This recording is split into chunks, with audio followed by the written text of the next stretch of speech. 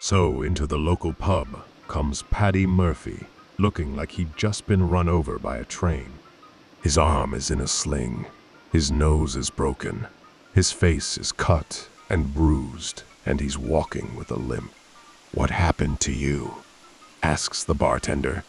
"Jamie O'Connor and me had a fight," says Paddy.